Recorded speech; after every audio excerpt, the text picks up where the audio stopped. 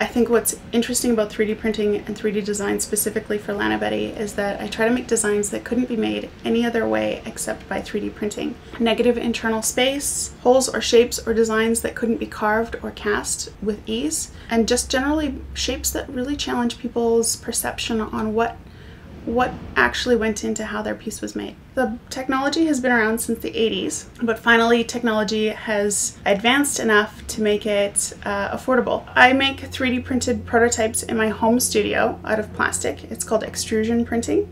And when I'm happy with a 3D printed prototype, I will go and work with high resolution 3D printers, and they'll print my designs using a method called selective laser sintering out of a powder. And that's the way that they can print my pieces in steel or brass or even sterling silver. Craft markets for me are the most important because I can connect one-on-one with my customers.